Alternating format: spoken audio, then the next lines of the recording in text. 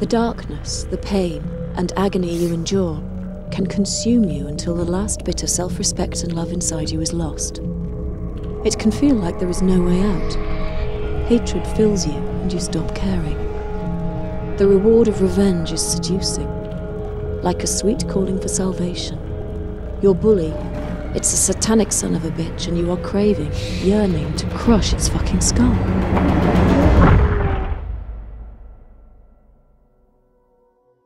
But, my dear friend, revenge will not bring the salvation you so desire. Neither does death. Your feelings of vengeance are actually feelings of domination and tyranny. The same motivation the bully has for the crime you suffer from. Let me share what forgiveness means. Forgiveness is not accepting or approving of bullying.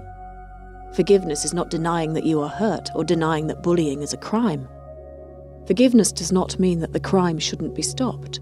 Forgiveness is not saying that bullying should not have consequences for the bully. Forgiveness is only about you and not about your bully. Forgiveness is something you do for yourself. Forgiveness means letting go.